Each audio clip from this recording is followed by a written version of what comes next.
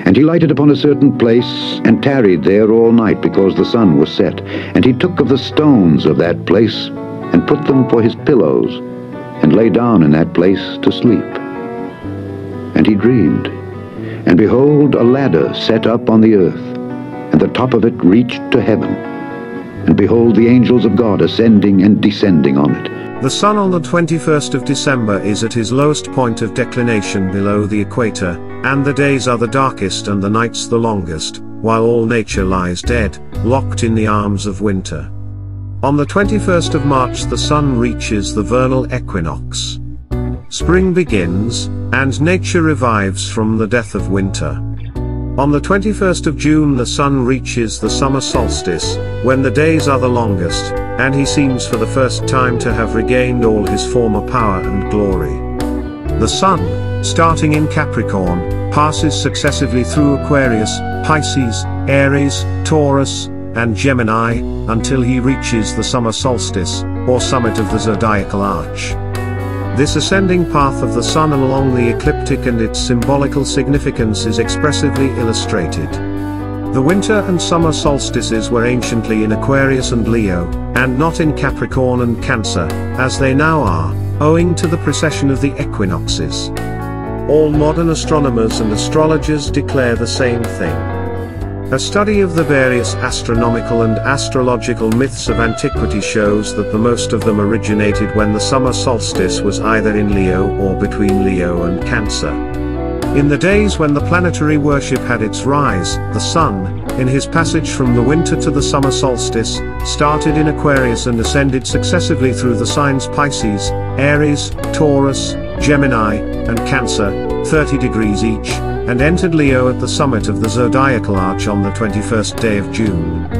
These 7 signs are, therefore, symbolical of 7 ascending stages or steps, and according to the science of astrology, these 7 signs are the houses of the 7 planets in this order: Saturn, Jupiter, Mars, Venus, Mercury, the Moon, and the Sun.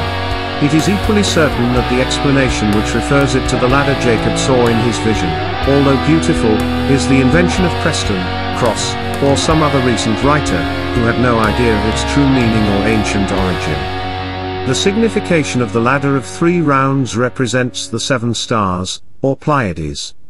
His emblem is a modification of the ladder of the mysteries, consisting of 7 rounds and is of the same general astronomical and astrological meaning. The sun, when ascending from the winter solstice to the vernal equinox, the constellation Taurus and the Pleiades or 7 stars situated therein, passes successively through 3 signs of the zodiac: Aquarius, Pisces, and Aries. These 3 signs are, therefore, emblematically represented by a ladder of 3 principal rounds, by means of which the sun climbs up from the point of his lowest southern declination to the vernal equinox and the 7 stars in Taurus. The emblematic meaning now attached to the Masonic ladder, which refers it to the one Jacob saw in his vision, is neither lost nor sacrificed. We admit that the origin of the emblem is of the ancient mysteries, and its symbolism is thus made more impressive, so that we gain rather than lose by referring to it. The initiation into all the ancient mysteries was a drama founded upon the astronomical and astrological allegory of the death and resurrection of the sun, and was intended to, and did, impress upon the mind of the initiate in the strongest manner possible the 2 great doctrines of the unity of God and the immortality of man. These are today the 2 great fundamental principles of Freemasonry, and are illustrated and taught in a similar manner in the ritual of the 3rd degree. The solar allegory and emblems of the ancient mysteries have a twofold meaning. 1. Being founded on the passage of the sun among the 12 constellations of the zodiac, his overthrow by the 3 autumnal months, his return to life at the vernal equinox, and his exaltation at the summer solstice, taught and illustrated all the leading principles of astronomy and astrology, and had an important scientific value to the initiated. 2. By personifying the sun, and requiring the initiate to represent him, the whole solar phenomena were exhibited in an allegorical manner and became symbolical of the unity of God, and the immortality of the soul. The ladder of the mysteries, being an emblem intended to illustrate the main solar allegory, had the same twofold symbolism. When fully explained to the initiated, it fixed upon the mind certain great facts in astronomical and astrological science. It taught the order and position of the signs of the zodiac, also the ascent of the sun from the point of his lowest declination below the equator to that of his highest above it by 7 equal, graduated steps. It also taught the duration and order of the seasons, the length of the solar year, and many other particulars of the greatest importance to agriculture, as well as to science and art generally. The emblem, viewed in an allegorical sense, also taught, by solar analogy, the unity of God and the life everlasting. The ladder in this sense was the emblem of the ascent into heaven from the lower hemisphere, the underworld of darkness, winter, and death.